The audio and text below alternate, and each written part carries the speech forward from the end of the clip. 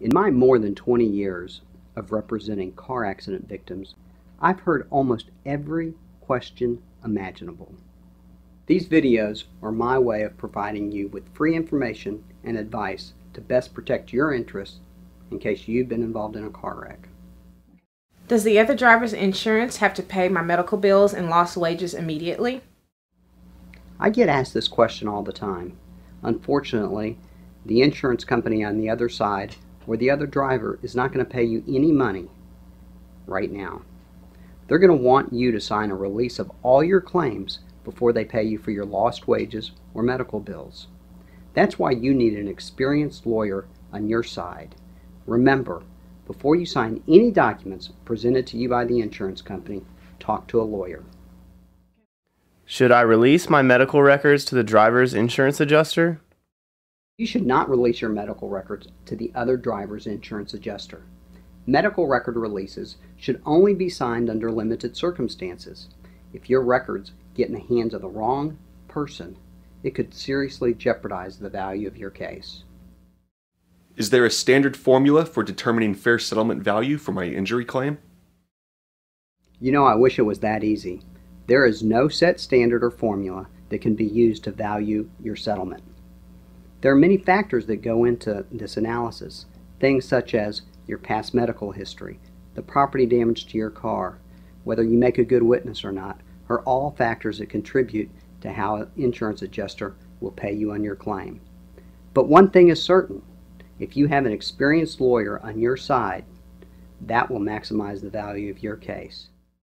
Do I have to give a recorded statement to the other driver's insurance company? Absolutely not.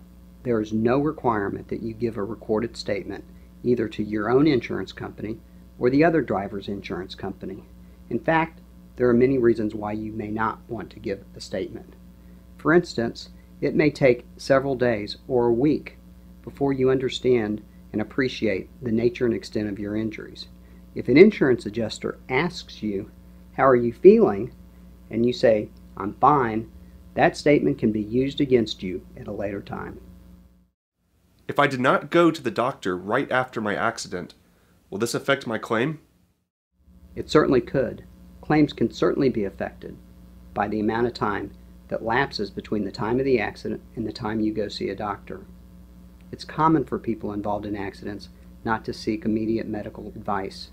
They may be too busy. They may think that they weren't injured, or they may think their injuries will just go away. But don't make that mistake. You should see a doctor now. Insurance companies, their adjusters and lawyers love to argue that you weren't hurt because you allowed days and weeks to pass before you sought medical attention. What if I believe the accident was partly my fault? Even if you think you may be partially responsible for the accident, that does not necessarily mean you don't have a case. Defective equipment in your vehicle, a malfunctioning traffic light, or somebody's intoxication could all play a role in the cause of your accident. We investigate every single potential source as to what caused your accident. If I've been in a car wreck, will my insurance go up? We get asked this question many times, and the simple truth is, you have insurance for a reason. You pay premiums, and you expect your insurance company to be there when you need them. In most cases, when the accident is not your fault, your premiums should not be affected. What if I was not wearing a seatbelt at the time of my accident? Not wearing a seatbelt at the time of your accident, in some states, may drastically affect the value of your claim.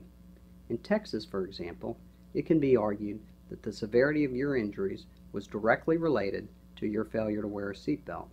But remember this, if you were involved in an accident that was not your fault, regardless of whether you were wearing a seatbelt or not, you need to call an experienced lawyer today. Is the mechanic at fault if recent repairs contributed to my accident? These are tough cases. We've got to be able to prove that the mechanic's work was directly responsible for causing the car accident. For instance, you may not have stopped at a red light, and you just got your car back from having your brakes fixed, and it's your claim or allegation that the brakes didn't work. That may be a good case if we can prove that your brakes actually didn't work at the time of the accident. But this requires you to do a couple of things. One, we have to have your car inspected immediately. We have to be able to show exactly what the mechanic did or didn't do that caused your brakes not to work at the time of your accident. So if you have a case like this, please call us and we can help you evaluate whether you have a good case or not. I've been in a wreck. Do I need a lawyer? If you have been seriously injured in a car wreck or truck accident, you need to talk to an experienced car wreck lawyer today. Why not? The call is free. Many times, drivers injured by no fault of their own will say things to insurance adjusters that can later be used against them. Many times, drivers will take responsibility or blame for an accident they did not cause. Other times, drivers will be misled by insurance companies. We will tell you straight whether you need a lawyer or not in your car accident case. Just call us. If you would like more information on this subject or answers to any other questions, visit my website at theinsiderslegalguide.com and request your free copy of my book, The Biggest Mistakes Drivers Make After an Accident.